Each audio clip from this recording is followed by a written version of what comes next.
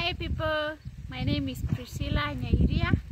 I do fruit farming. Let me just call it's integrated farming because I do apples, WAMBUGU apples, I do dragon fruit, I do persimmon, I do a lot of fruits, Yeah, and today I am here to explain about the factors to consider when doing WAMBUGU apple farming as your side hustle or as an investment. And what do I mean by factors to consider? I mean those are the key things you should put in mind when you think of WAMBUGU apples. I have about 5 factors that you need to put in mind before thinking of investing in this plant. And this plant is very interesting. It's a plant that is not hectic. It's a plant that you will interact with as it grows. Now, going direct to my main point or to the main agenda, I will start with factor number 1. This factor, I'm talking about land.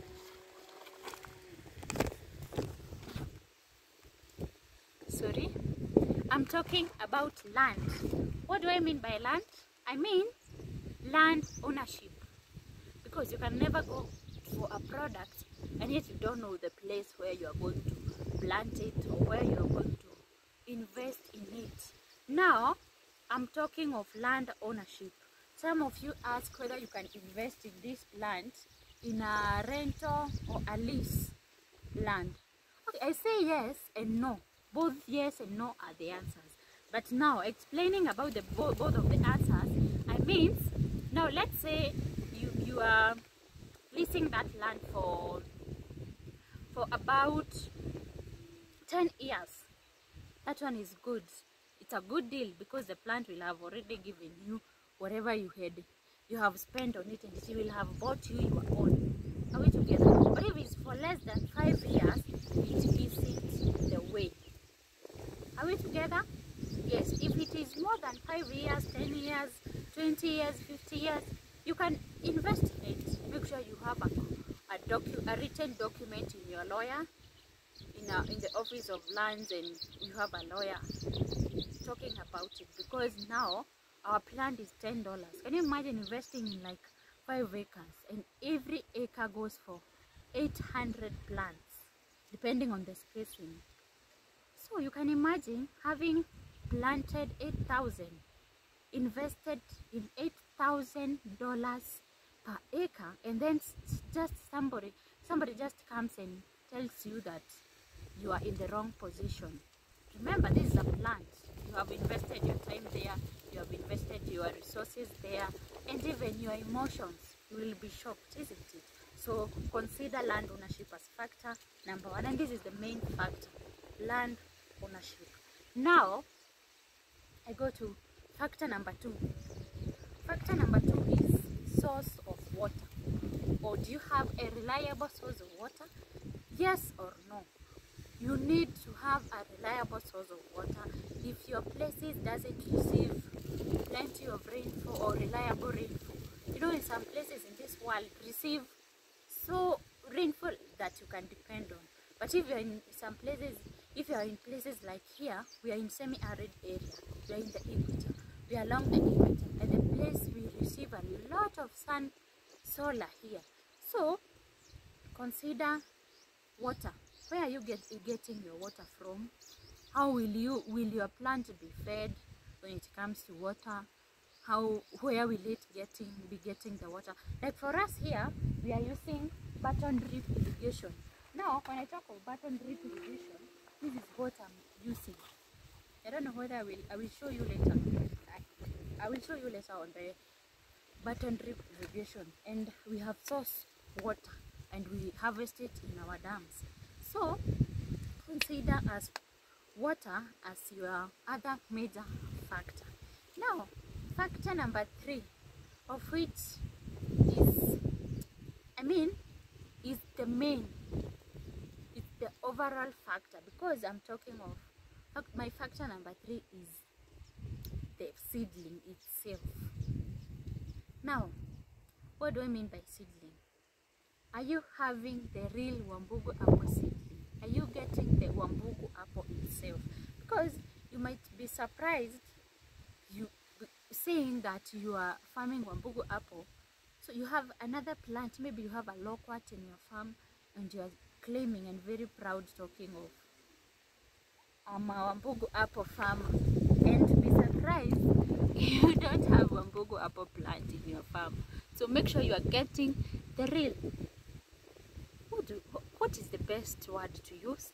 The exact, from the real people. Remember, Wambugu apple is a family product. If you're getting it from somebody who is not of Wambugu family, then you are wrong. And let me just tell you this. It's better you get a seedling from somebody who is doing that farming. Because if you get it by the roadside, I'm very sure that is not the Wambugu apple. You know, yeah, all our nurseries are in Laikipia. Like mine, it is here in Laikipia, South Gobit. My farm is Wonderful Heaven Farm. Are we together? Yes, that's the name of my farm, Wonderful Heaven Farm. Make sure you get seedling from the right personnel, because we are discussing about the Wambugu apple. What if you don't have the Wambugu apple itself in your farm? You have something else, then you're out of the topic. Are we together? Welcome to buy the right seedlings. Don't go by the roadside and buy, I don't know, my client, my supplier is selling in it at $5. Oh, that is not the real one. The real one we sell it at $10. That is 1,000 Kenya shillings. Are we together? Yeah. Thank you for getting that. That was my factor number 3. And now my factor number 4, I'm going to skills. Actually, in all my videos we will be discussing about skills or the know-how to plant and take care of this plant, because skills is the factor that we can never exhaust in a single video, not even 1,000 videos, because education is something that grows. The same way you plant the seedling today and tomorrow it will be a productive plant, they say it's the same way that the skills grows. Are we in the same page? So skills, it's something that you can never ignore when it comes to this. And some of you have planted, but you didn't have the skills or the know-how to take care of this plant. So if you don't have the skills and you don't have the know-how, you will mess up completely. And the major skills, they are this one that we are dealing with, but I will have more videos explaining on the skills to do this and among others plants that I do, what I do to increase branches, what I do to break the dormancy. A lot of you have planted and you're fighting the dormancy. Your plant is just the way you planted it a year ago. So I will explain to you how and what you will do to increase the branches, to increase production, and to make your fruit much bigger organically. Are we together? So skills is what I will be doing in my videos. Are we in the same page? Thank you. It is skills. So if I may just explain roughly, let me highlight on the factor in skills. It's one thing you need to do is you need to dig a hole, 2 feet depth hole, length with it's a cube of 2 feet. You might plant with manure, or you might decide to plant with topsoil. Then afterwards, after planting, I will explain this one in another video. After planting, you need vegetative foliar and you need a fungicide. Simply that. Then you need manure and water. Afterwards, as it continues. In the next or in other videos, please tune in. I will explain about those ones, about how to plant and take care from day 1 to 7 to 9 months. What should happen, because this is the base of your farming. What should happen, what should you do so that your plant can produce at those 9 months and produce like 10 kgs to 20 kgs. That's what I'll be explaining in my videos, you know, what I do as Priscilla. Are we together? Now, the other factor I'm talking about is factor number, is it 5? Yes, factor number 5 is security. What do I mean by security? Security in terms of where you are planting it. Security in terms of how will your fruit be. You know, now you will secure your fruit from birds, secure your fruits from unauthorized personnel. Those are theft, and secure your fruit from any mishandling. You know, you might just be planting it somewhere that is not fenced enough, in a way that if you plant and some sheep or goats comes across, they will eat your plant. That's security. You need to be very secure on where are you planting it. Water is also security. Make sure that your plant is secured so well. It's watered so well. That's also securing your plant in terms of water usage and all that. Then when I talk of security, make sure you fence so nicely. If I may show you, on my farm I have those plants there. I use live fence as my fencing in this land, but we have other lands that we are using some other plastic mesh, you know. We have others that we are using opaque way of securing our plant. Remember, people steal because they are seeing it. You can never steal something that you have never seen it. Are we together? So putting your plant away from transparency, it's the best and the most secure way. Are we in the same page? Okay, now talking of security, what should people do to control birds? This is what I use organically. I use these Christmas decors. How do they work? They work with the rule of refraction. Yeah, the law of refraction. So when this sunlight hits here, it's a shiny object, so it will bounce back this light. And when you look at it, even me, I can feel some disturbance. I can't look at it directly. The same way my birds will be disturbed, and they will not come to eat this newly or these fruits that are coming up any soon. You know, yeah, my birds will not come to eat this because they are already disturbed from afar. Are we together? That's what I meant by this one. You might decide to put a bird net. Bird net actually is 100% way of securing your plant or your fruits. We are now in the fruits. Your fruit from being attacked by the birds.